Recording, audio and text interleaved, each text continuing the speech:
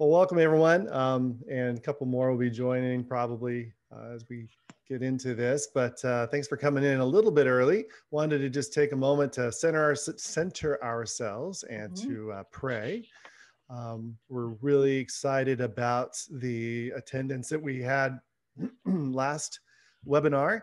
And I think most of us here got in on the debriefing that we had, and that was helpful.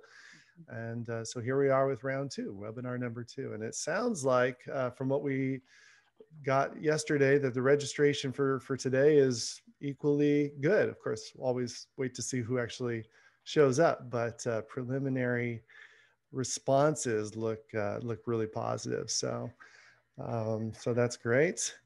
We'll be putting you all in small groups as we go along. Kayla will be doing that. So Scott and Mark, Mike, Jordan, you guys will be each leading a small group. And then we've got about 3 others, I think, who will be leading small groups as well, or thereabouts.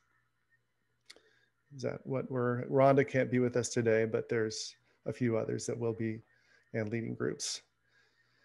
So yeah, let's want to just take a moment to kind of quiet ourselves, and then maybe what we can do is keep it open for a minute for anyone who would like to pray out. And then Dina, would you like to close us when we're... Sure, I'll close us up. Wrapping up? Okay. Well, let's just take a moment of silence, kind of center ourselves, be glad that we're here together and a part of this important work that God is joining in with us as well.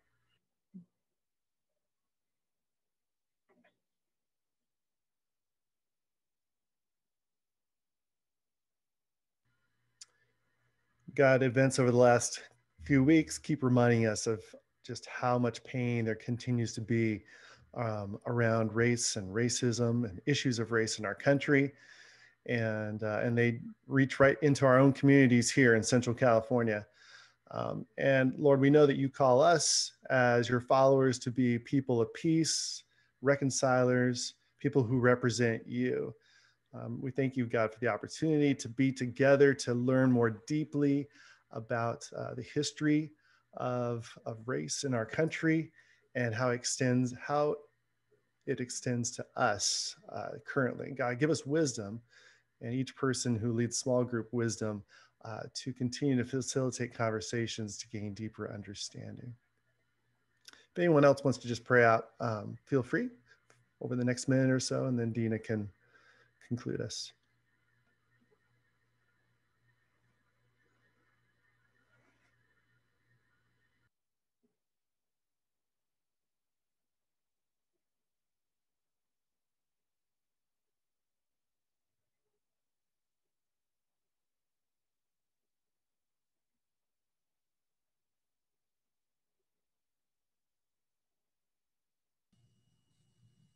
We invite your spirit to speak and to move in this time that we spend together. We invite you to teach us, to challenge us, to shape and mold us. Father, may we hear you clearly through the materials that we will go through the conversations that we will share. Father, it is our desire to sit at your feet, to be obedient to you as your children. Father, we pray that you would use this time in a powerful way. We invite you into it. We invite your spirit to lead.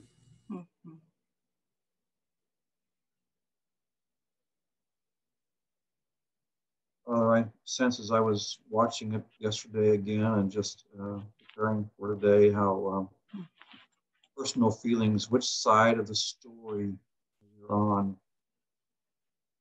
impacts us. Father, I recognize what we'll watch today may bring great pain for people as they look back into their own story, their own family lines, and what that's caused for them. And others may feel threatened by this information and the conversation. Lord, we trust you to be in our story, in our collective story, as recognize you have a story to tell us as well about who we are and our value, and just doesn't match our own experience. So I pray, Father, that you would give us the imagination to hear your words over us, might look at our own stories and each other's and learn to be empathetic and feel, and also be ready to be transformed by the power of your Spirit within us. Father, speak over us, we pray, and guide us. Mm-hmm.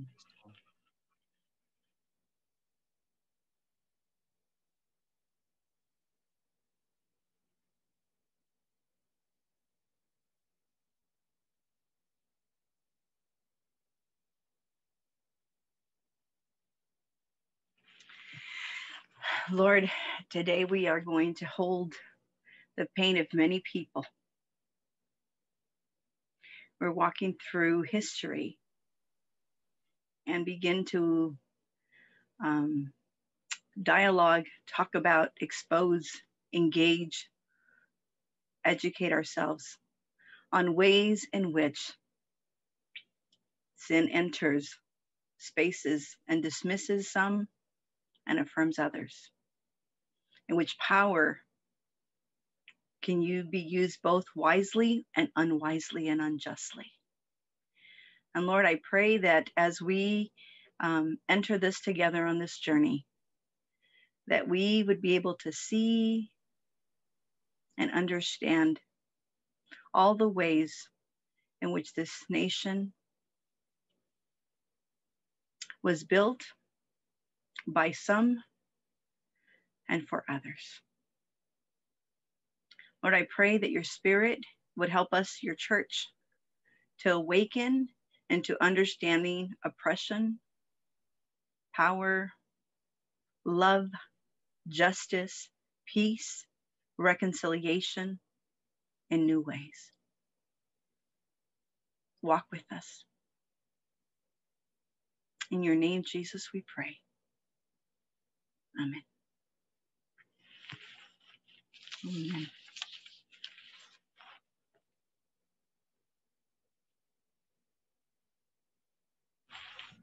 Well, thanks all. We'll start up here in just a few minutes.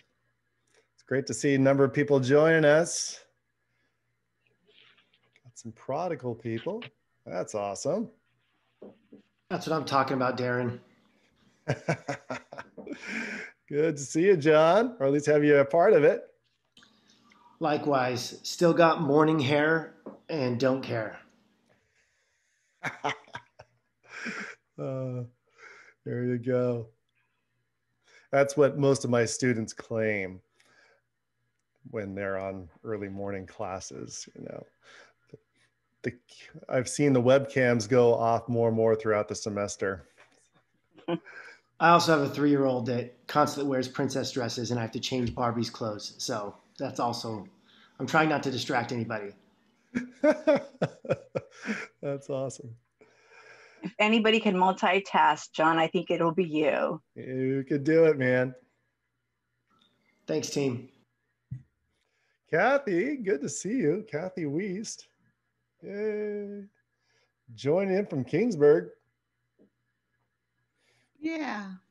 Hi. I got to push all the right buttons here.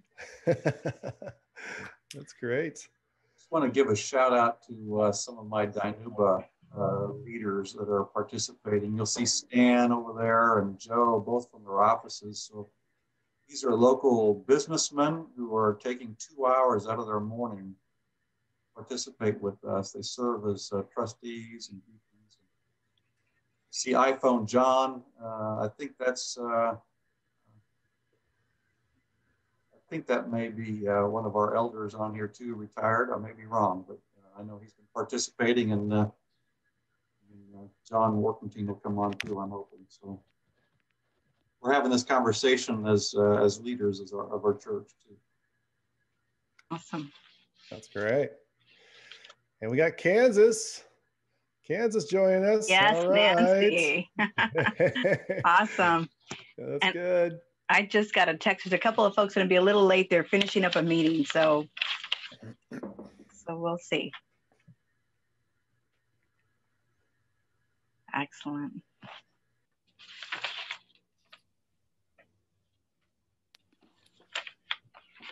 Who was that was just previously on? Was that Gary? Gary Preeb? No. Who was just talking? I think I don't know, was I the last one to talk, Dina? Or did someone else? Just before that was Mark Isaac, pastor and Mark Dina. Isaac, okay, That's right. all right. That's right.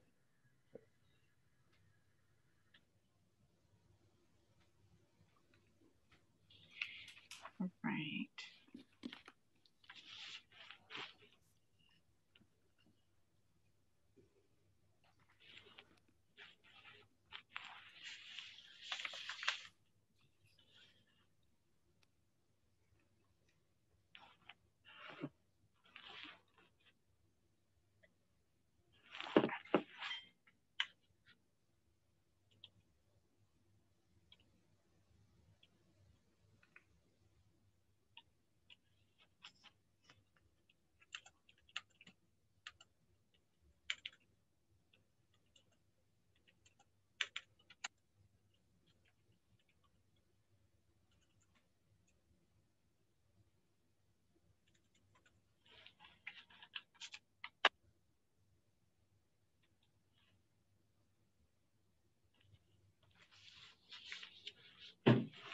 Hey, welcome to our second webinar in which we're addressing racism, and special thanks to Dina and Darren for being our leaders.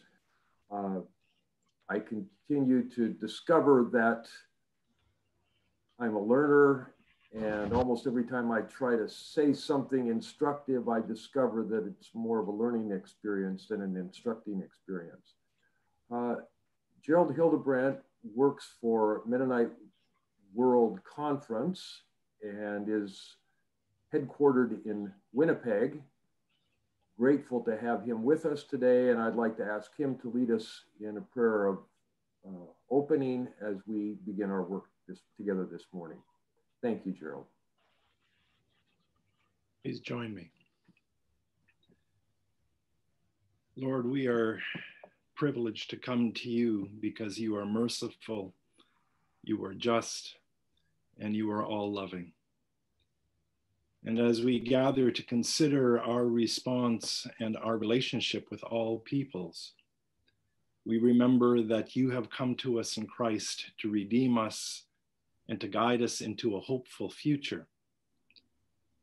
We are grateful that we may gather, even virtually, knowing that all people are created in your image, that all people are drawn to you and redeemed by you in Christ, and that all people are drawn together to create a global family that is yours and that comes to you in hope and in grace. Please be with those who lead us, with Dina and Darren particularly, as they guide our conversation and our thinking. Give them wisdom in their word, and also give them much joy as they share what is deep and close to their hearts. In your mercy, Lord, hear our prayers through Christ our Lord. Amen. Thank you, Gerald. Welcome to all of you. Great to have all of you with us today for this time of learning. And thanks to Mennonite Brethren US for sponsoring this event. We're grateful for their support. One of my Facebook contacts said, "Where's the MB statement on racism?" And I said, "Well, go to the website. That's where it is." "Oh, thank you," was the reply. So glad for Mennonite Brethren US taking some leadership here and supporting us in this work. Darren and Dina, would you please now lead us in our morning's activity? Thank you so much for hosting. Great. For those of you who are here for the first time, I just again want to welcome you, and those who are coming back will welcome as well. And why are we doing this four-part series webinar? And part of it is what Lynn just shared with us. The statement that we put out and the USMB said that we would engage in learning. And this is what learning looks like. Learning is that we come from all parts of our spaces and denominational leadership, and we do this work together. And Darren and I have had the privilege of teaching a couple of courses over the last couple of years. And also we served at Fresno Pacific University as a diversity advisory on the committee as leadership there. And we spent some time as a university engaging and looking at the issues of race and racism. And we use a tool a couple of years back that we found to be quite helpful in providing language and providing understanding. And so the tool's a little bit dated. It's not the most current tool, but it has been very powerful. And so I want to share with you, the tool here is called Race, the Power of an Illusion, put together by, produced by California Newsreel, and PBS, the Ford Foundation, and others did an incredible amount of investment in this tool. And so today we are diving into the second part of a 3-part series on understanding race and racism. I want to say our time today will be, as we dive into this, after Darren and I share a little bit, we'll watch the video together, and then we'll break out into small groups and have some deep discussion. So I'm going to encourage you to find a pencil, paper somewhere and take notes, because we want to reflect on this in smaller groups as we reflect and sharpen each other in what we heard and what we understand from what we heard. I also want to share that this is just part of the learning. There is many other ways that you could learn. Videos, plenty of books out there, publications that have been produced, and even one of the more critical ones is engaging in conversations with someone from a whole different perspective and different ethnic community. And so as a faith family, this is what we want to do. We want to start to dive in to these pieces together. At our last webinar, we did a great, we presented, and then small group leaders had a debriefing moment. We learned a lot about each group. And then about 2 weeks later, we dove into a book called The Myth of Equality. And this is this book here particularly, uncovering the roots of injustice and privilege. And so we are doing both the video series and the book together, because the video has a bit more of the historical element, but the book here is a journey of a pastor engaging this work and understanding it and laying it to us a bit more in the terms of a biblical view. And so in 2 weeks from today, we will have a discussion on the second part of the book, and feel free to join us. The invitation will be sent out to you from the USMB as well. And okay, so this is what we have for today.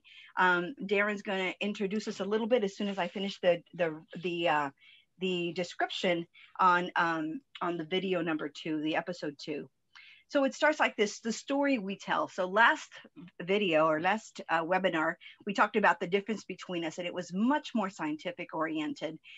For those of you who hadn't been in a science class in a while, it was maybe even a little bit of a stretch.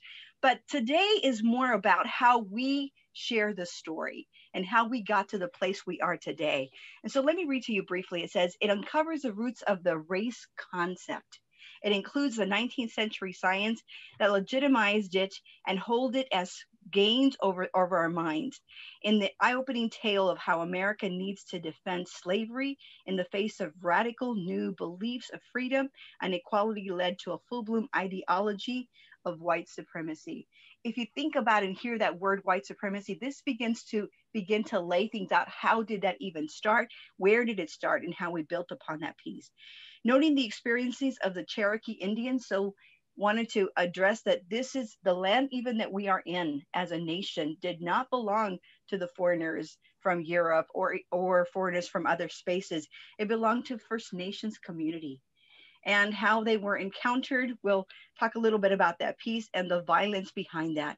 It also will address the U.S. war against Mexico, and specifically for those of us on the West Coast, the land in which we most likely live and worship is land also that was stolen, won, however you want to identify it, but it belonged to a different group. So today, the idea, and obviously slavery, the legitimization of slavery and the expansion of the America ideas is what this entire series will be about. So listen in, pay close attention, and take some good notes. And now I'll ask Darren to lead us in the next part of our today's webinar. Yeah, so just really briefly, like Dina said, we'll start the webinar, or sorry, we'll start the video in just a moment. And if you're new to this, you don't need to go anywhere. Just stay right where you're at on Zoom, and the video will play, and you'll be able to hear it, and it'll last for about, I think, 50 or 55 minutes. And then at the end of that time, we'll transition you. Again, you don't need to go anywhere. Just stick right where you're at, and we'll put you into small group rooms. And it'll be pretty clear what you need to punch on in order to get there. And you'll stay on Zoom, and you'll go into a room together with, I'm not sure the number, 5, or probably more like 7 to 8 or 7 to 10 people. And there will be a small group leader who will then guide you all in a discussion about what you've just seen and some of your thoughts and opinions about it. At 10:50, we'll give you about 45 minutes to talk. And then at 10:50, we'll come back just for a very brief wrap up and announcements about what's coming next. And we'll be done by 11 o'clock. So again, thank you for all of you who are carving out time for this. We know that this is a valuable time in the middle of a work day and work week. But we think hopefully it's time well spent. Today, like Dina said, the topic today is the story we tell. Now, I don't know about you. I grew up learning more and more about my own story. Of course, I have my own personal story. And then that story is integrated into a family story. And in my case, it's also sort of this German-Russian Mennonite heritage story. And I learned more and more about that story. And then as I was in school, that intertwined with an American story as I learned history. And so I kind of built and placed myself within a story. But it's only been in recent years that I've realized that there's another story that I am entwined with. And that's a story around race. And it's one that I've had to grapple with and understand. It's not always a comfortable story that I want to be a part of, and yet I can't avoid it. And so that's what today is going to be about. I'm going to give you just a quick question now. Hopefully you've got your pen and paper in front of you, like Dina said, or some way to make notes. Mm-hmm. Here's your first one. I'm going to give you 1 minute to journal to yourself. How long do you think the idea of race has been around? And where do you think it came from? If you really don't know, just make your best guess. I'm going to give you 1 minute to journal it, give you some time of silence, and then after 1 minute, we're going to go ahead and start the video. All right, how long do you think the idea of race has been around, and where did it come from? Go ahead and journal to yourself.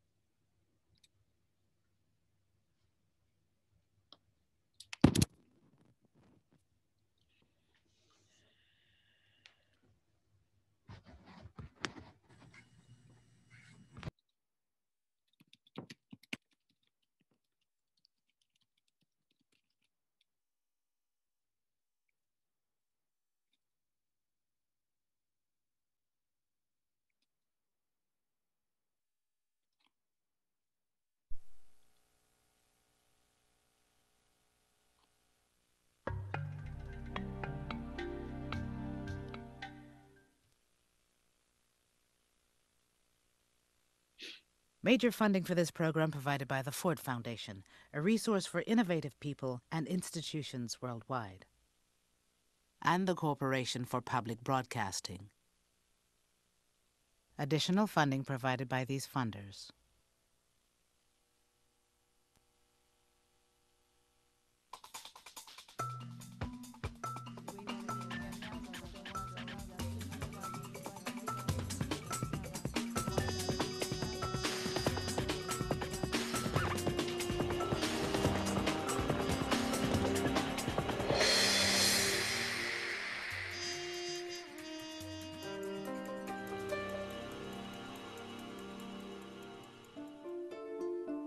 All men are created equal.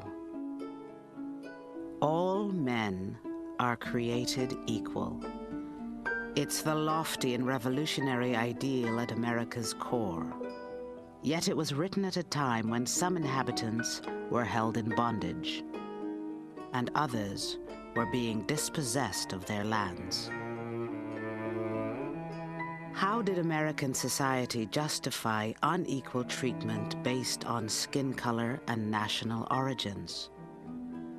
How did it reconcile that contradiction? America created a story of race. Race was never just a matter of how you look. It's about how people assign meaning to how you look.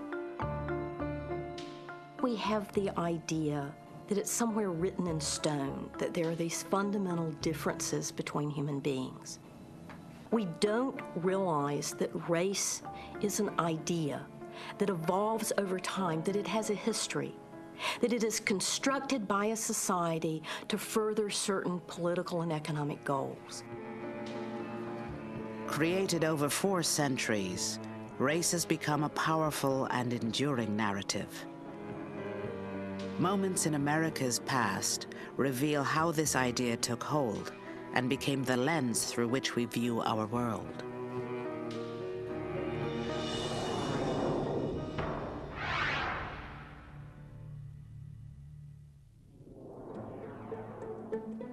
Thomas Jefferson, a Virginia slaveholder, penned the revolutionary words proclaiming human equality in the Declaration of Independence.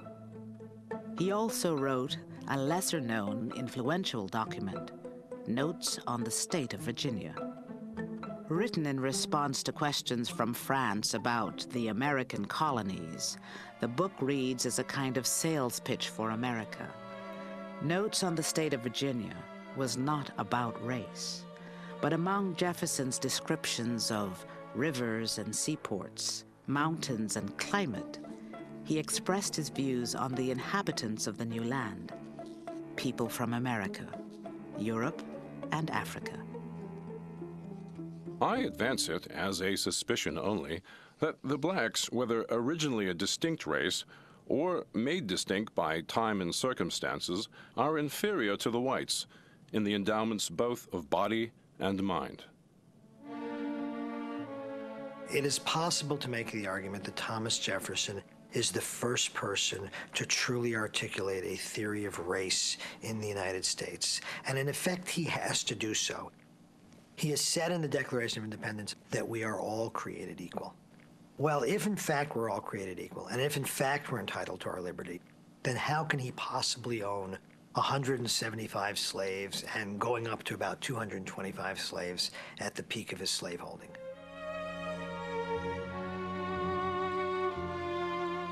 In Notes, Jefferson's words appeared to justify slavery at a time when many were admonishing the Founding Fathers for espousing freedom, while continuing to support a system of human bondage. The problem that they had to figure out is how can we promote liberty, freedom, democracy on the one hand, and a system of slavery and exploitation of peoples who are non-white on the other. And the way you do that is to say, yeah, but you know, there's something different about these people.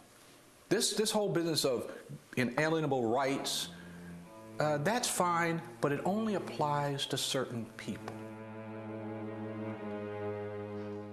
The moment when we become a nation is critical for our understanding of both American nationality and race. We accept the notion that all men are created equal, but then perhaps some of those people who are enslaved are not quite men. That is, we'll keep our ideas of American nationality, but we'll write certain people out of the human family.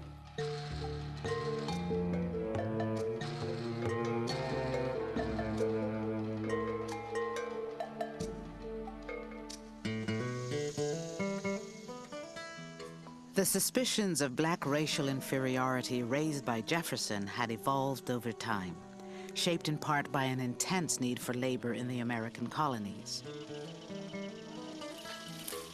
In 1619, when the first Africans arrived in Virginia, Religion and wealth, not physical appearance, defined status.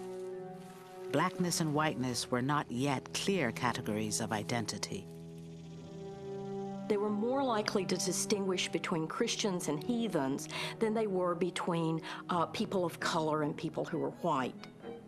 They regarded a person's status in life as somehow more fundamental than what color they were or what their particular background was.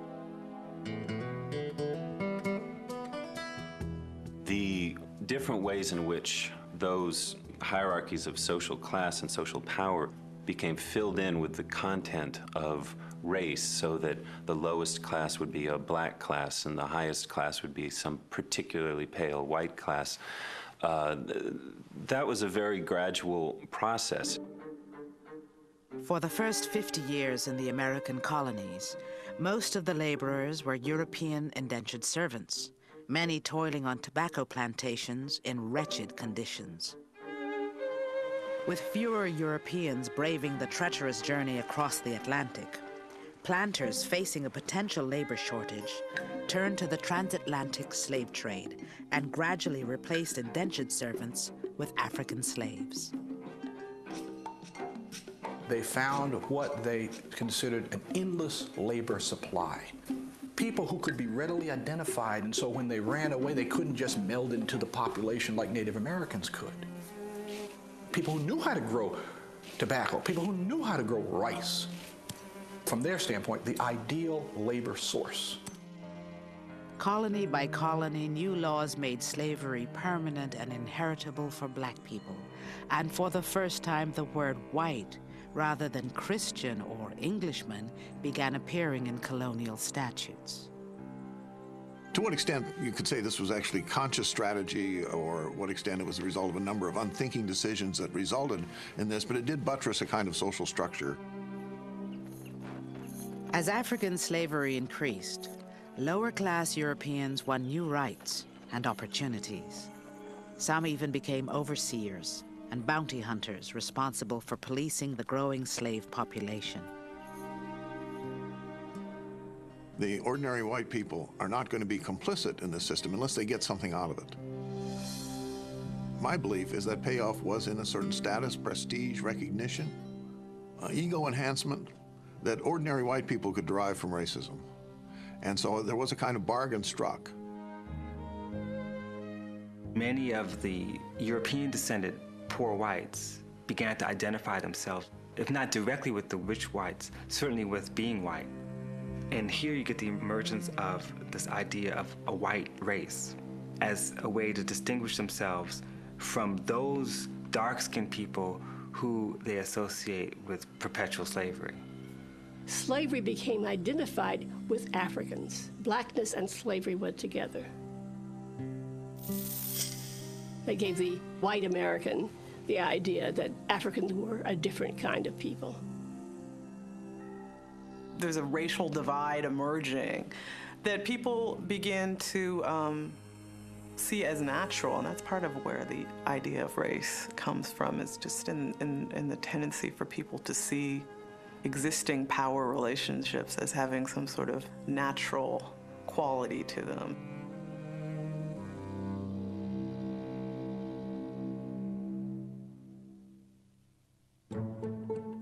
By the time Jefferson sat down to write Notes on the State of Virginia in 1781, a plantation economy dependent on slavery was deeply entrenched.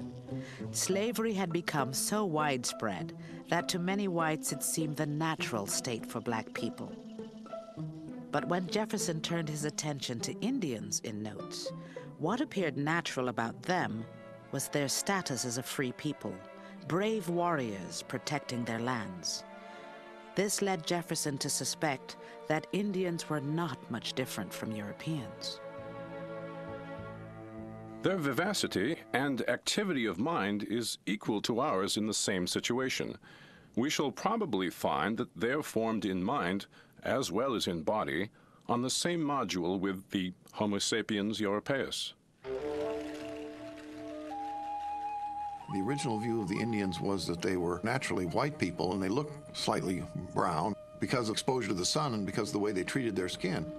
Jefferson felt that, among many people at that time, felt that the Indians were good human material, and the problem with them was not race but culture. That the Indians were savages, but they could be civilized. Jefferson and his contemporaries were also influenced by European Enlightenment thinkers who believed that education and environment could improve people. But when Jefferson wrote about the Indians, he had little direct contact with them. Most Virginia tribes had been pushed west or killed off by war and European diseases. Those in direct conflict with the Indians, those who were crossing the mountains to Kentucky or Tennessee, didn't think of the Indians in an Enlightenment view. They thought of Indians as savages who were trying to destroy peaceful settlers coming in and thought they should be driven out or exterminated.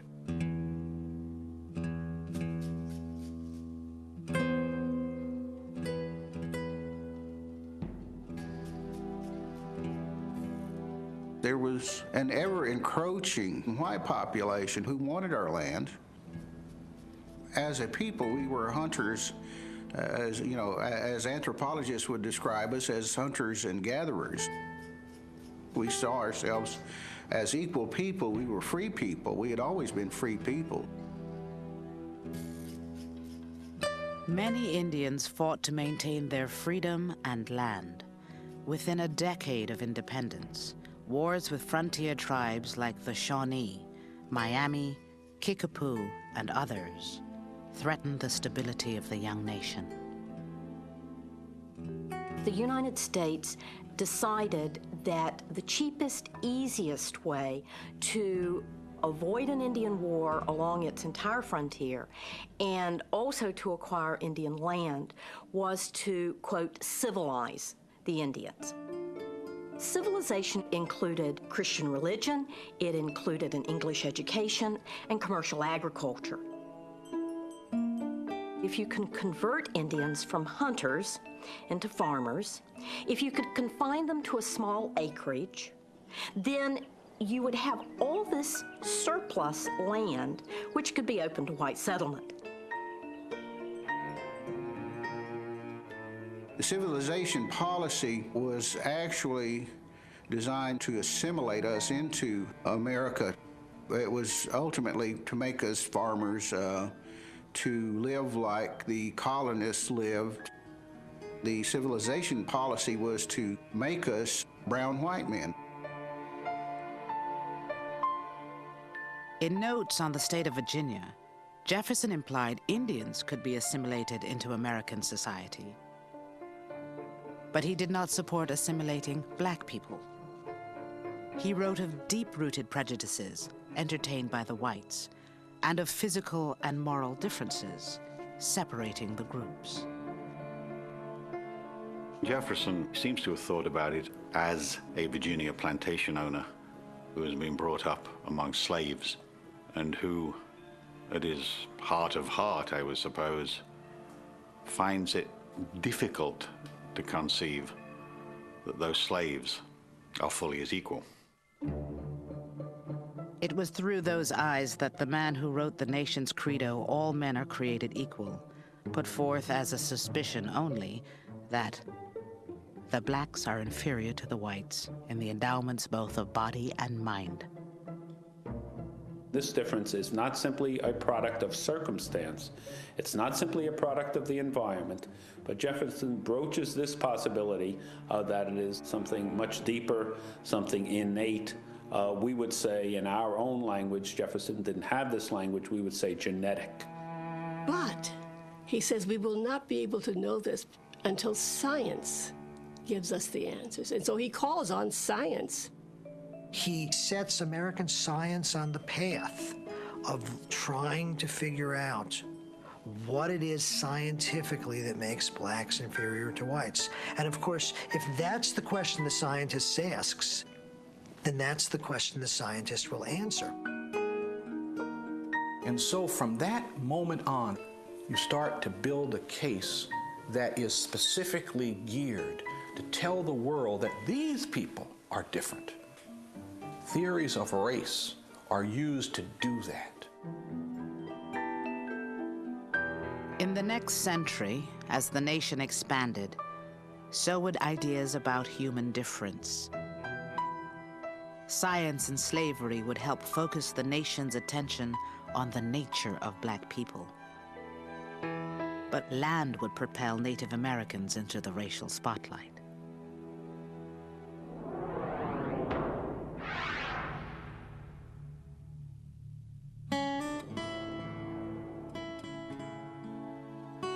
A rising nation spread over a wide and fruitful land, traversing all the seas with the rich productions of their industry, advancing rapidly to destinies beyond the reach of mortal eye. The hopes expressed by Jefferson in his first inaugural address were partially realized 2 years later in 1803, when the United States purchased the Louisiana Territory from France, doubling the size of the country. Jefferson believed that the United States had a great future because it could expand through space, that the agrarian ideal of American independence could be maintained by expanding the country westward. Obviously, there are very big problems with this.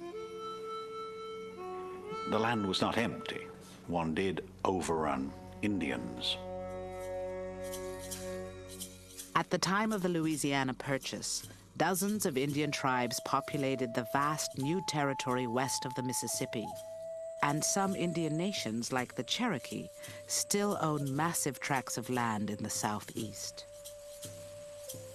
Indians in the South lived in the region in which wealth was very firmly grounded in land. Planters needed land on which to grow tobacco, to grow cotton, to grow other staple crops. Indians occupied that land. Indians owned that land. And consequently, Indians were under constant pressure for that land. In response to this pressure and defeats on the battlefield, some tribes like the Cherokee embraced the government's civilization policy first begun in the 1790s. They would put to the test Jefferson's words. "We shall all be Americans. Your blood will run in our veins and will spread with us over this great continent." Most people consider the Cherokees to be the great success story of the civilization policy. The Cherokees were able very quickly to transform, at least on a superficial level, their culture. The Cherokees made many accomplishments that led their supporters to proclaim them to be civilized Indians. One of the largest tribes in America, the Cherokees had lived in small villages in parts of what is now Kentucky, Virginia, Tennessee, the Carolinas, Alabama, and Georgia. By 1819, they had signed treaties ceding over 90% of their land to the United States. With the civilization policy, many Cherokees had switched from being hunters to farmers. Some even ran plantations and owned slaves. Their children learned Christian religion and English at mission-run schools. A Cherokee alphabet was created, and in the 1820s, the Cherokee Nation began publishing a bilingual newspaper. They established a government and constitution that was patterned after the United States. The civilization policy was looked upon as a tool for survival.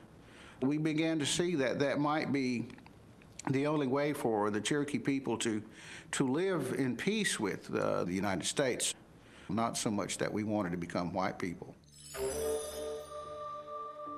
As the Cherokees became more and more prosperous along more or less classic white Southern lines, the nature of white government in America was changing. The federal government had to appeal to a much wider base of white American men than it had previously in the Revolutionary period. One of the main interests of this demographic of less well-off white American men was to get land so that they could become better off white American men. The main result of this, which was from the white point of view, an expansion of democracy and of democratic representation, of inclusion of more and more people in American democracy. From the Indian point of view was the gradual empowerment of exactly the population which would like to take what they had. Every year, more white settlers arrived in Georgia seeking to settle on what was still Indian land. The federal government had promised to remove all Indians from the state in 1802. But 25 years later, with the Cherokees appearing even more entrenched, Georgia's legislature took action, asserting, "The lands in question belong to Georgia. She must and she will have them." The state held a lottery giving whites title to Cherokee property. Whites invaded their land, they killed people, they stole their property, they forced them out of their houses. Cherokees were really being pressed from all sides, it seemed.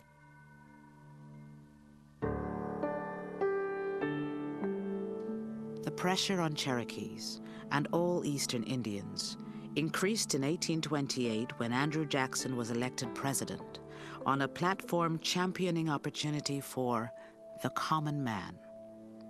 Removing all Indians east of the Mississippi was central to his agenda. When Jackson, who speaks out in a kind of a populist way, speaking for the little guy, speaking out against privilege, his little guy, his citizen, is increasingly a white male citizen. As America is becoming more democratic for white males, it is becoming increasingly more race-based. It's believed that only white people can maintain the land, preserve it, protect their own independence, and then using that independence have some sort of fitness for self-government that enables them to be proper citizens. Nationalism begins to be, in many respects, equated to race. People began to think that nations should be composed of people who had inherent qualities in common. They thought the same way, they believed the same things, they spoke the same language, they looked the same. And this is very contradictory to the Enlightenment notions of a united humanity.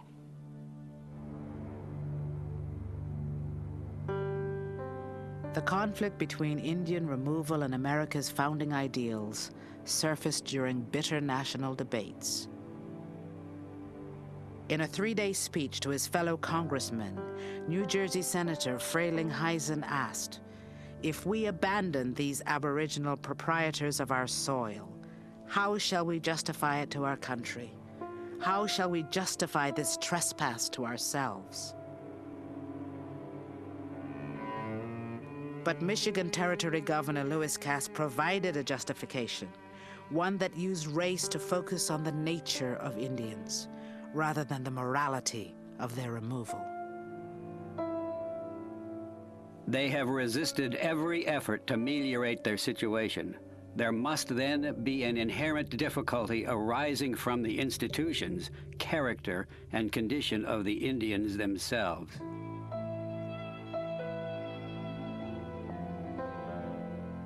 The Indian Removal Act passed in 1830. When some tribes, including the Cherokees, resisted removal, President Jackson's response reflected the government's shift in racial thinking about the Indians. They have neither the intelligence, the industry, the moral habits, nor the desire of improvement which are essential to any change in their condition. Established in the midst of another and superior race, they must necessarily yield to the force of circumstances and ere long disappear.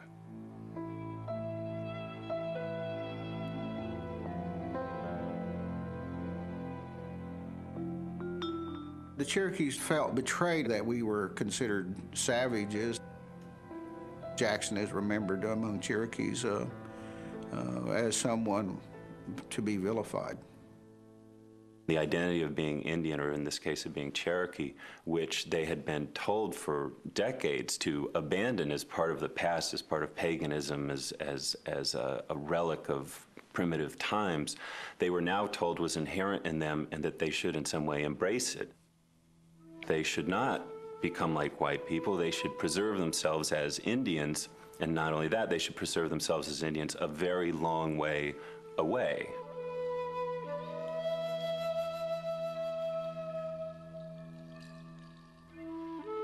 The Cherokees vigorously fought removal against relentless pressure. But finally, in 1838, the United States Army forced them to leave their homes at gunpoint. 1/4 of the Cherokee Nation died in camps, or on the journey west that became known as the Trail of Tears. By 1840, more than 70,000 southeastern Indians had been relocated west of the Mississippi. The story of the Cherokee and their ultimate removal was also about who could be civilized and who couldn't. Who could be white, who could be a citizen of this country, and who could reside within its borders. And as the country moves west, that question gets answered in the same fashion over and over again.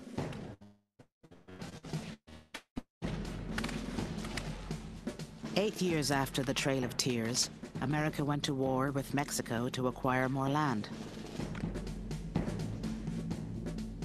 Supporters of the war argued that Mexicans were an inferior mongrel race. A popular guide for homesteaders described them as mere Indians, barbarous savages who intend to hold this delightful region against the civilized world. When the war ended in 1848, the United States annexed 1/3 of Mexico's land.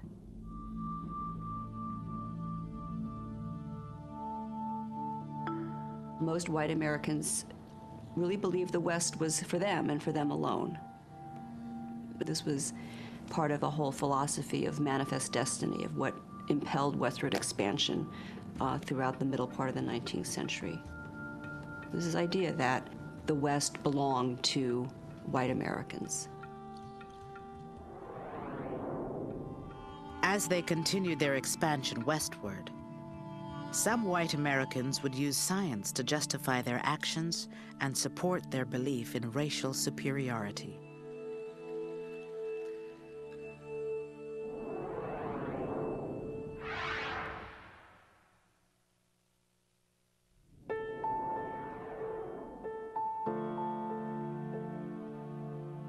During the 19th century, there were lots of public lectures on the races of man. Science was, because it was new, was something people were avidly interested in. Science in the 19th century was expected to reveal all the mysteries of the universe. You even see specific references by this period where they're saying race is the great issue of the age. The nation's interest in race was more than idle fascination. In the 1840s, the question of whether slavery would expand to newly acquired Western lands was bitterly dividing the nation and fueling attacks on slavery.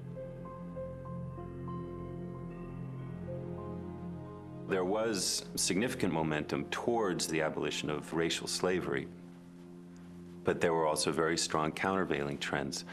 And in the end, this created an enormous tension within white society because it was caught in this contradiction that was inescapable. As people begin to oppose slavery, the whole question of what the difference between the races is and what the status of black people should be becomes more debated. In the context of this debate over slavery versus anti-slavery, ideas about race really flesh out.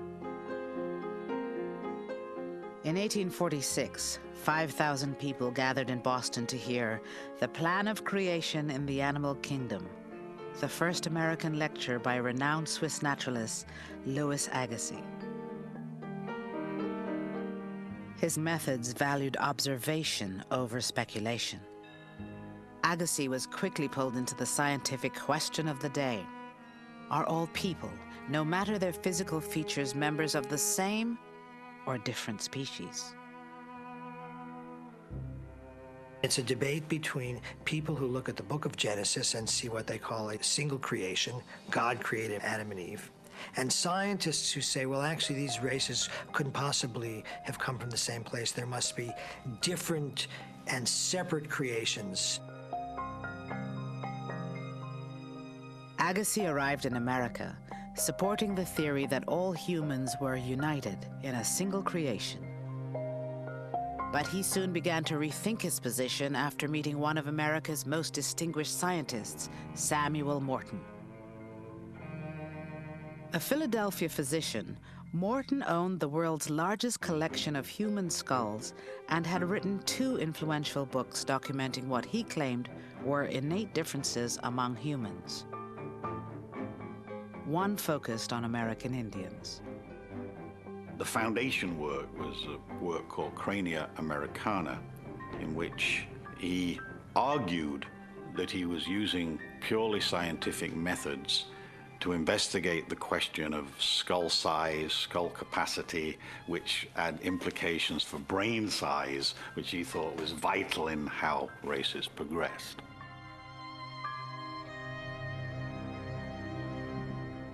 Lo and behold, he discovers that white American males are the smartest people on earth, followed in gradation by the English, the French, and then other Europeans, and then other races with blacks always on the bottom. Curiously, some English scholars do the same thing. They discover Englishmen are actually smarter than Americans, followed by French and other Europeans. And guess what? The French discover that the French are really smarter than both. Somehow he managed to make sort of systematic errors in favor of what was the, the sort of understood hierarchy of the races of the day. Samuel Morton drew wild conclusions based on very careful studying and ranking of these skulls. I don't care how many times you measure a skull or even anything physical about an individual or a group of people, you cannot predict their morality, their behavior, their achievements, potential for achievement. But that was what was important about this idea of race at the time.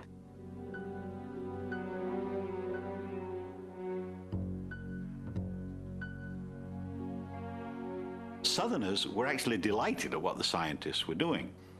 They were hearing from, if you like, non-special interests that there were huge differences between the races. Now, this meant that the South began to argue quite vigorously that the best scientific opinion is saying that slaves cannot exist within a free white society and that they are inferior.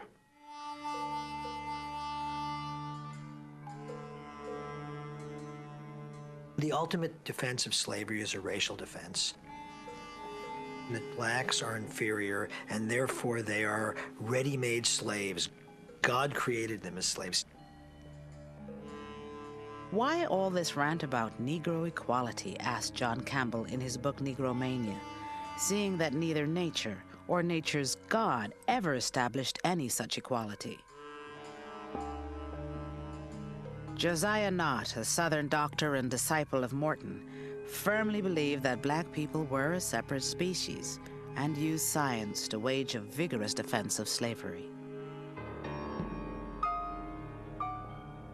Though he was a good doctor, for the period, and well regarded as an expert on yellow fever, he immediately starts to show from these very first writings that when he writes about race, he throws off really any scientific realism at all and writes from his prejudices.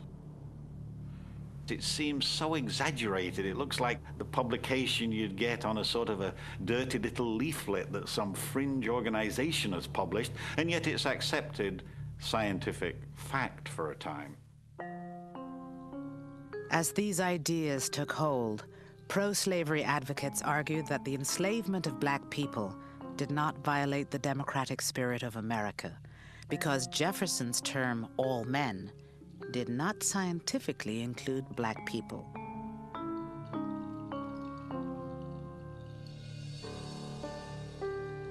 In 1850, Louis Agassiz, by then Harvard's most prominent professor, told his fellow members of the American Association for the Advancement of Science that, viewed zoologically, the several races of men were well marked and distinct. Josiah Nott wrote to Samuel Morton, "With Agassiz in the war, the battle is ours." Here was the most objective, the pinnacle of the scientific man, influenced by American racism, and who transformed his deeply held belief in the unity of mankind. I think that says more than anything else that the power of the ideology of race can change people's minds. 3 years later, Agassiz contributed a chapter to a forthcoming book co-authored by Nott. The 738-page Types of Mankind was greatly anticipated. It pre-sold its entire first edition. Types of Mankind was tremendously influential. It was the first time that scientists pulled together all of the research that justified the argument that African Americans, Native Americans, Asians, etc., were different species. Nations and races, like individuals, have each an special destiny. Some are born to rule, and others to be ruled. And such has ever been the history of mankind. No two distinctly marked races can dwell together on equal terms.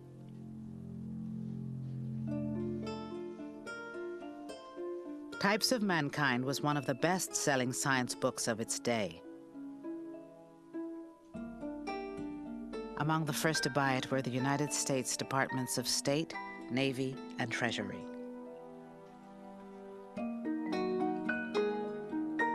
Science and the politicians and popular opinion weld together in a way that is extremely useful for both.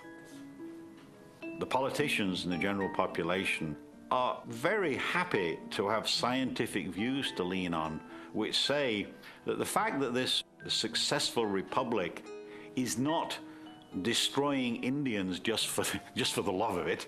They're not enslaving blacks because they're selfish. They're not overrunning Mexican lands because they're avaricious for land.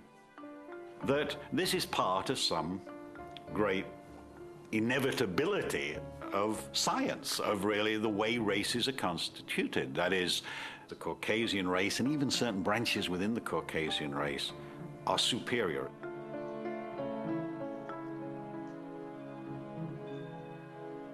It's a way of sort of naturalizing a social structure which everyone understood and clearly saw that the quote-unquote the Negro, or in other regions of the country, the Native American or the Chinese, were at the bottom of the social and political hierarchy.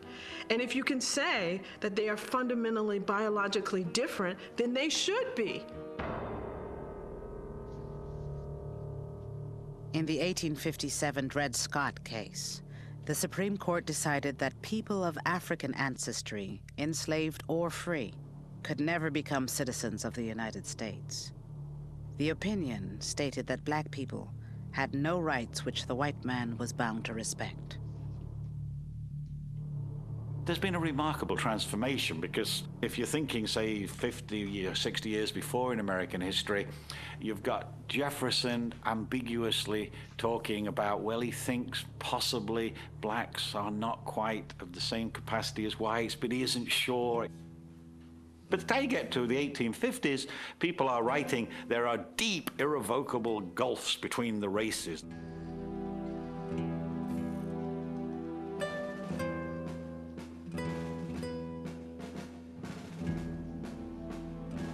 The conflict over slavery led the nation to war.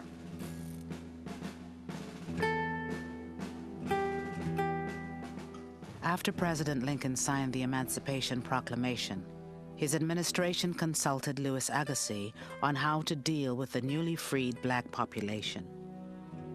Agassiz advised, "Beware of how we give to the blacks rights by virtue of which they may endanger the progress of whites.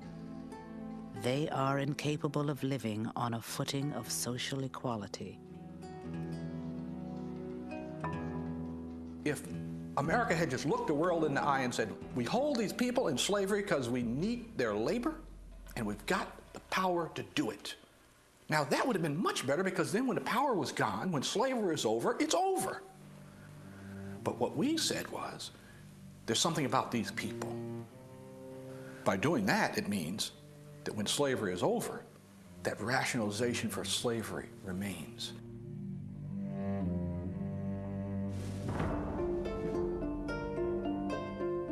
In the late 19th century, as the United States expanded beyond its continental borders, ideas of racial difference would become widely accepted at home and help define a new role for America abroad.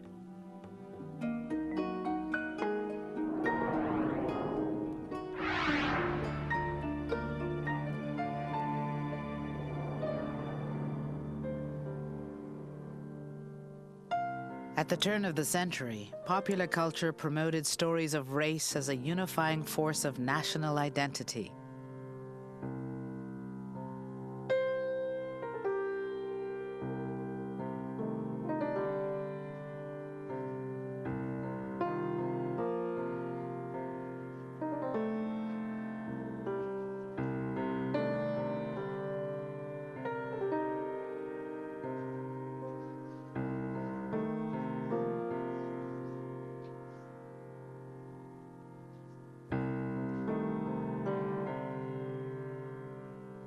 Race was a common topic in the new monthly magazines.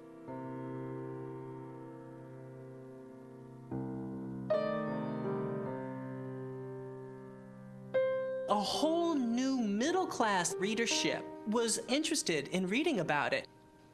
They had people from the House of Representatives, Supreme Court justices, experts, scientists writing in these magazines, purporting their particular visions and views on the so-called race question, the Indian question, the Negro question. People consumed it without even understanding the science that went behind it, that, hey, if this expert's talking about race in the North American Review, it must be correct.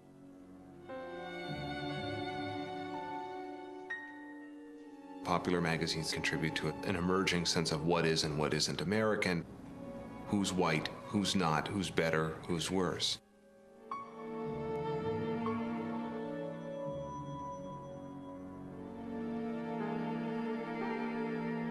The unifying principle is a principle of white supremacy. It's a principle of shared racial identity. And if you are white, or if you can be made to identify with whiteness, you are going to be considered to be in. And that line of whiteness cuts across class lines and provides a way to unify Americans on the basis of race. All through the late 19th century, there is this constant message hammered at poor white people. You may be poor. You may have miserable lives right now, but the thing that's most important, the thing we want you to focus on, is the fact that you're white.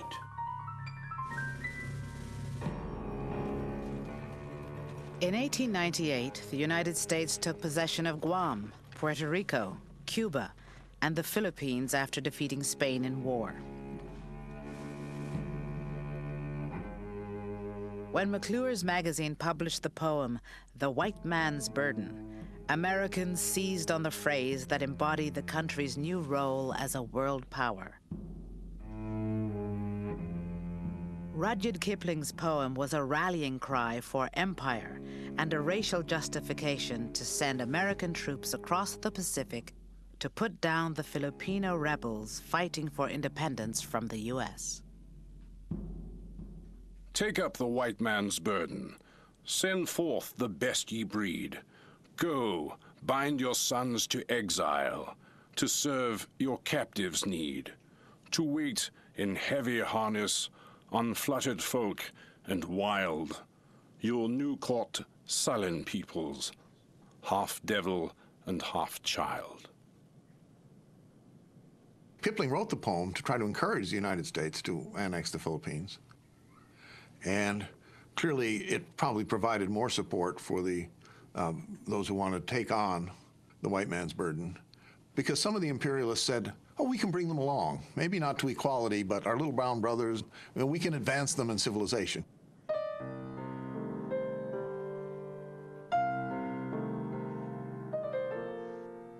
Even advertising took up the phrase. Pear's soap claimed to be a potent factor in brightening the dark corners of the earth as civilization advances.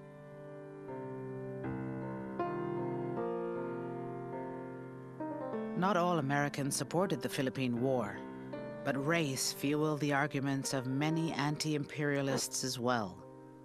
One Southern senator declared, "We of the South have borne this white man's burden of a colored race in our midst since their emancipation and before.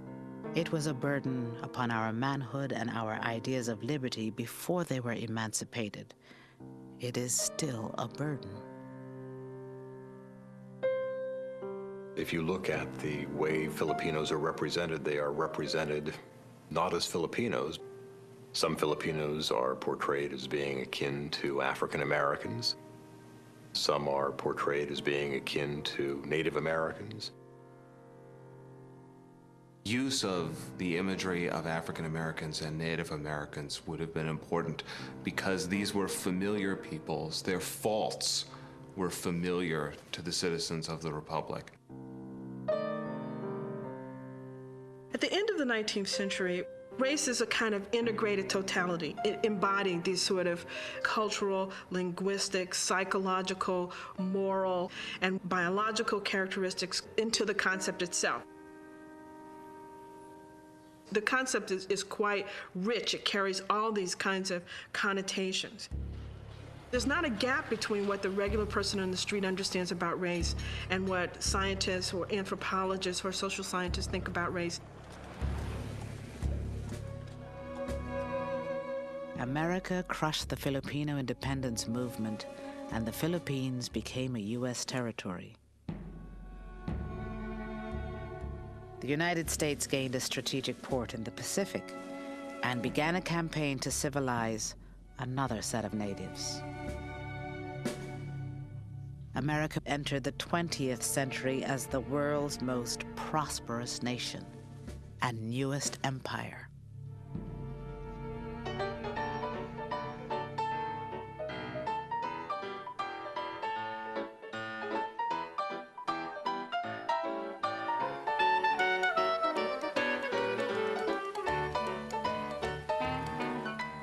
In 1904, St. Louis, Missouri staged a World's Fair to showcase America's achievements and celebrate the 100th anniversary of Thomas Jefferson's Louisiana Purchase.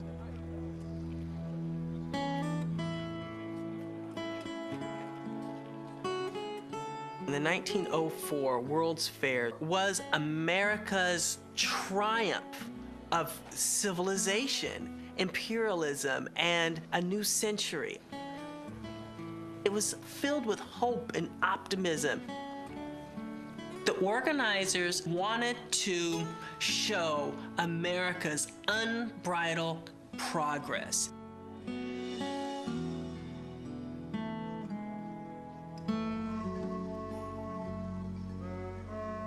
People go to have fun, to be sure, but World's Fairs are not about entertainment. They're billed as world's universities. In neoclassic palaces of progress, fairgoers wandered through technological and cultural exhibits. But on the other side of the fairgrounds, they were captivated by human exhibits, people on display in their so-called natural habitats. They would have these exhibits of little brown people to show, oh, that's a savage. Look at the way they carved that wood. And the barbarians, as you moved up the evolutionary tree. Oh, isn't that interesting? I see it's different than the savages.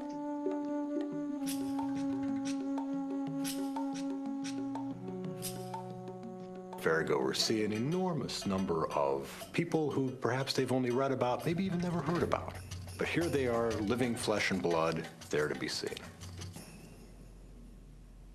World's fairs are very adept at organizing categories of human beings on this continuum, from savagery to civilization. One fair organizer described it as a practical illustration of the best way of bearing the white man's burden. On display for all to see were the subjugated people of America's recent past. An exhibit titled Old Plantation served up a bucolic view of slave life. And Geronimo, the legendary and recently defeated Apache warrior, signed autographs for a fee. Here you have not only American Indians put on display as a kind of vanquished people, but you also have at the fair a direct link made between Manifest Destiny on the home front and America's burgeoning drive to expand overseas. The Philippine Exposition was one of the largest and most popular exhibits. Created to demonstrate the benefits of America's civilizing presence, the exhibit gave Americans a chance to see the people they recently conquered.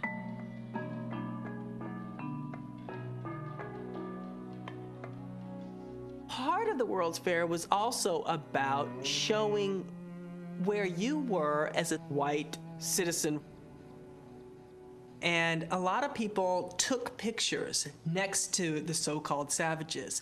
And having a white body next to a dark body demonstrated how civilized they were.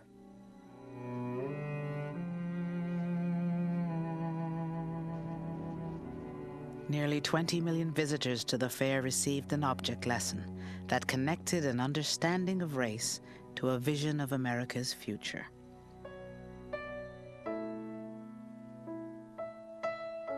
One of the metaphors that's constantly used over and over again at the fair is the metaphor of the highway of human progress.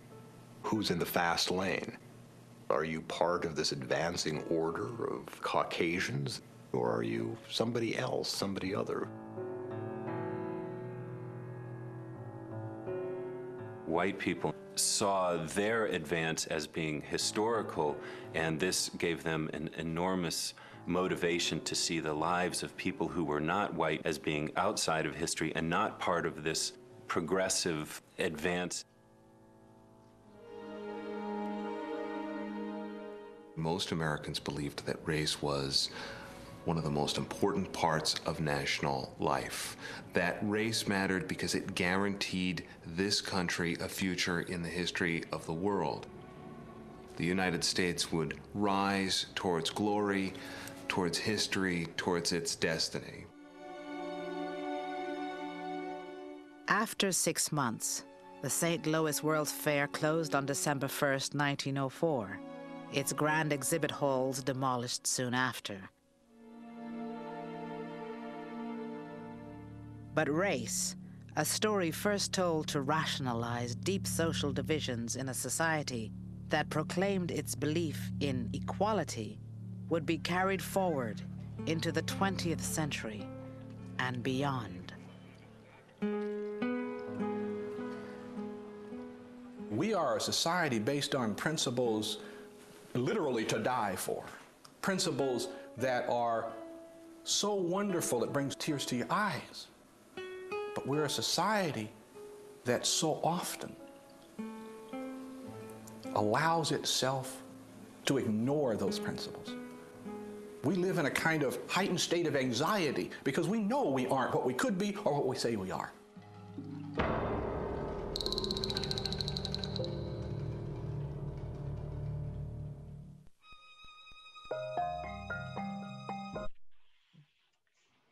Okay, that's a lot to chew on. That is a lot to chew on. We have asked small group leaders to lead discussions and conversations, things like what stood out to you. And we're going to give you about 35 minutes or so to have a discussion, and then we want to hear back from you as groups. And so let's spend the next 30-35 minutes or so. Danae will go ahead and pop you guys straight into groups. Please have a participate, be attentive to this piece. This is just as important as it is watching the video to have this discussion. So let's have her do that now. Starting to get some people coming back now. Yeah. Great. Kayla, maybe you've done it. Did you do the kind of 60-second so the room would be closed? Yeah, I did. Great. All right. That's why we're starting to get people back. Excellent. All right. Good. Welcome back, folks. There is a little feature there called reaction. So if you had a good discussion, you might want to use the thumbs up or a clap on your little reaction if it worked out. And if not, then we'll know your small group leaders need some prepping up or something, huh? No? Okay, it seems like we've done good. All right, we've got a couple of minutes to just kind of circle back and think about all that we've experienced today, all that we heard, the heaviness that this is for some folks. Yeah. Maybe in your reaction to, if this is the first time you're actually having conversations like this, will you put a thumbs up in your little feature there? This is the first time you're having open conversations in a small group within the Anabaptist or Mennonite Brethren space. Will you put a thumbs up? Okay, I'm seeing some of you. Okay. These are important conversations, absolutely. All right, I want to open up this space. Thank you. For some of you who just maybe want to share one or two little items. We only have a couple minutes, but I just want to open it up. We're back as the full body here. Anybody want to share what did you learn today? What surprised you? And you can unmute yourself. Yeah. Yeah, exactly. I was going to say, you can either unmute and speak, or if you want to put something in chat, I'll monitor that while Dina kind of facilitates our verbal conversation. Yep. If you want to put in chat, perfect. If not, we want to hear at least from 2 or 3 people. Just get a final comments here.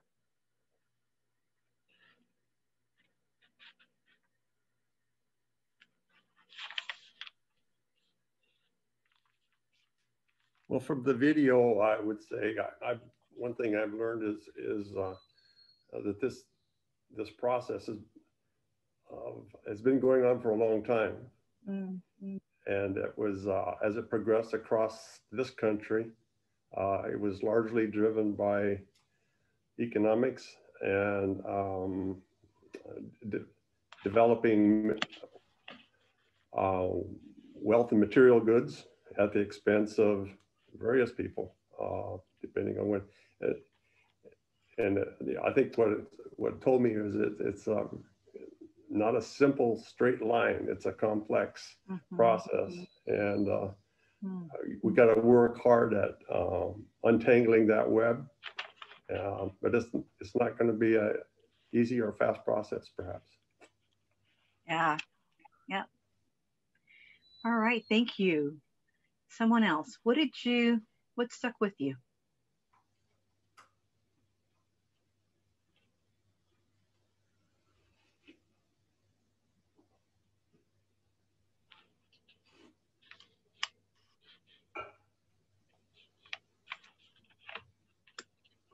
I'm just thankful that we can have this conversation. I think obviously it's really an important one, timely, and probably quite overdue.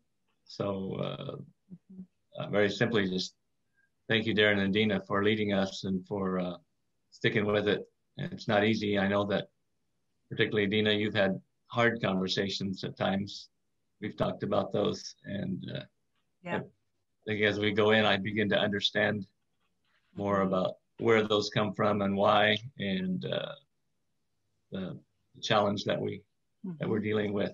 So, yeah, it's great to be able to be in this conversation. Thank you. You're welcome. Thank you, Dennis. All right, maybe one more person. What is sitting with you? One more person. We've got a few comments in the chat as well about talking over this historic mentality of if you're not white, you're out, and how that counters the claim of equality. And of course, our Christian ideals and theology of being all made in the image of God, and the end vision of Revelation 7 of everybody being equal before the throne. So I think we're highlighting the discontinuity between the way we've acted and some of the policies and some of our ideals as Christians. Absolutely. You know, the first comment that was named in the video was, "Are all men created equal?" I think prior to maybe even today's video, more likely would have said, yes, of course, that's our Declaration of Independence. We all have rights. But now we begin to process that a bit more and look at the ways in our history. And I think about even the Dred Scott case that was named on here. He could never become a citizen of the U.S., no rights. So for a season, there were ways in which folks were oppressed. You know, a couple of big pieces to me is this idea of, you know, the types of mankind, 738 different types of mankind, or even the creation story, the single creation story versus three different types of creation stories, or three different couples addressing the creation story. Lynn and I were processing that. We had never heard that one prior to this video. Or what about the World Fair? 20 million people visiting the World Fair, and on display was the different kinds of human experiences. I think about Geronimo, the great leader of the First Nations community. What did that mean to him to be in that space and be on display? Wow. I was also, I'm thinking about my own story and my family's own story of settling in Kansas and in Oklahoma only a few years after that territory was, after Native Americans were forced off of that territory, and got a pretty good deal on land. And, you know, I don't know the details of all of that, but it just shows me maybe my own story isn't as distant from some of these themes as sometimes I thought it might be. Yeah. All right. I'm going to wrap up with just a number of us are on the West Coast, and we worship, we live in the West Coast. And I thought about how even the idea of inferior or savages was the label that were placed upon the Mexicans. I'm Latina, born in the U.S. And I done a little bit of researching around even this treaty called the Treaty of Guadalupe Hidalgo. So let me just read to you one little phrase as we're finishing up here. The treaty, which has happened 2 years after the Mexican-American War came to an end. The Treaty of Guadalupe Hidalgo was signed on February 2nd of 1848, officially ending the Mexican War by handing over California, Utah, Nevada, parts of Colorado, Wyoming, New Mexico, and Arizona to the United States. After the treaty was signed, most of the important paragraphs that did not suit the U.S. senators were deleted without the knowledge of the Mexicans. Many Mexicans who decided to become American citizens lost their lands, their home, to the homestead settlers because they didn't have the written proof of ownership now needed in the new U.S. courts. So even after we signed treaties, there's been some changes. I'm hoping that by our next webinar, I'm asking that every one of us, maybe do a little bit of research. Where did this land that we live in come from?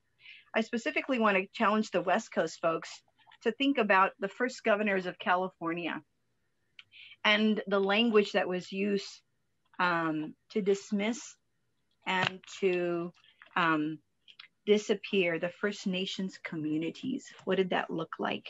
There's a lot of good research now being shared now that our folks are more interested in knowing a different narrative of history in terms of this land.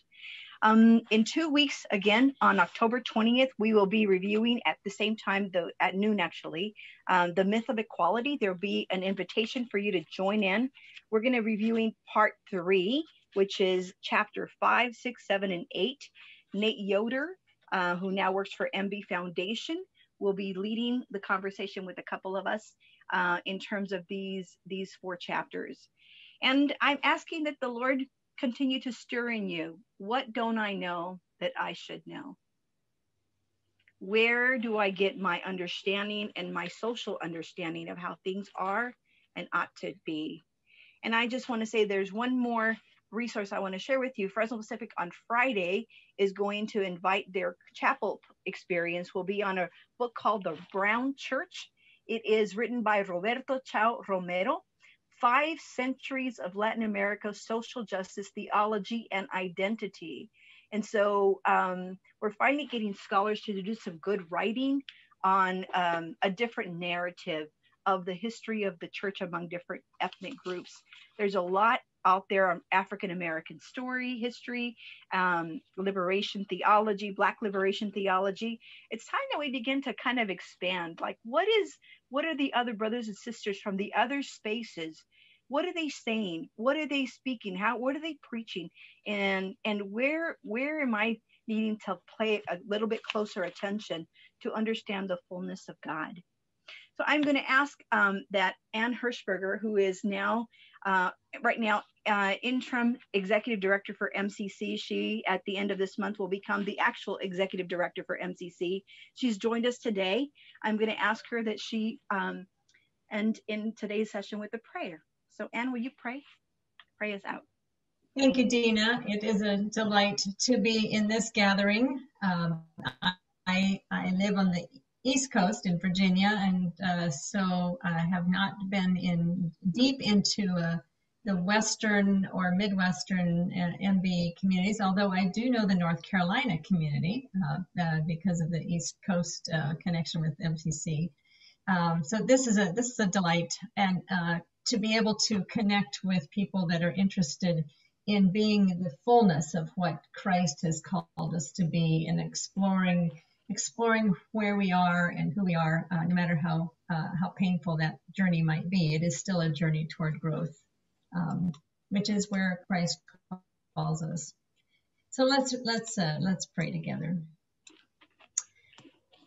Jesus, you came to show us how to live, but it takes us all our lifetimes to understand what your words mean. Sometimes we get it right, sometimes we get it wrong. But please know our hearts that we want to follow you. We want to be a light in the world. We want to be continually redeemed, transformed into your likeness. We want to practice that scene from Revelation 7, where the writer says, after this I looked, and there before me was a great multitude that no one could count, from every nation, every tribe, every people, every language, standing before the throne and the Lamb, crying out, salvation belongs to our God who sits on the throne and to the Lamb. Teach us this language, teach us how to be together. Pray that you would bless this group of people as they continue on their journey, along with all of us, in being more like you. Thank you for this time to be together. Thank you for the opportunities that digital media give us to gather in this way. We pray in your name. Amen. Amen. We look forward to seeing you next month. Our conversation this month will be on racism and money, the intersectionality of these two. Don't miss it. All right, invite others. Lord bless you. Have a good day. Bye-bye. Peace. Amen.